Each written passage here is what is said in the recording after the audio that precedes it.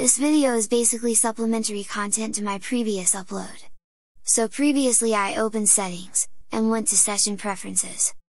And on the screen I couldn't figure out what leave was supposed to mean. It turned out to be the power button behavior, so with the end current session selected, if we press the power we'll get this screen.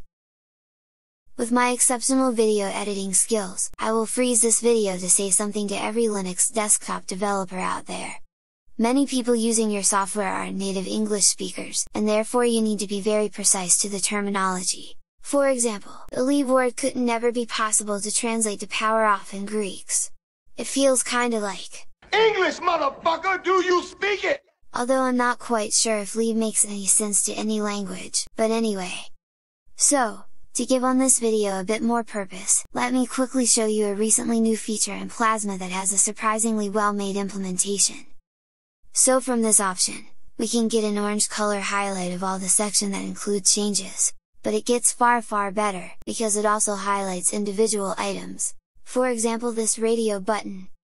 And it doesn't stop there. For instance, inside cursor options we won't only see the orange selection on theme, but also the orange selection on cursor size. And obviously the same happens everywhere, like on color schemes. That's probably the best feature execution I ever seen on Plasma, and I'd love to have that in GNOME too.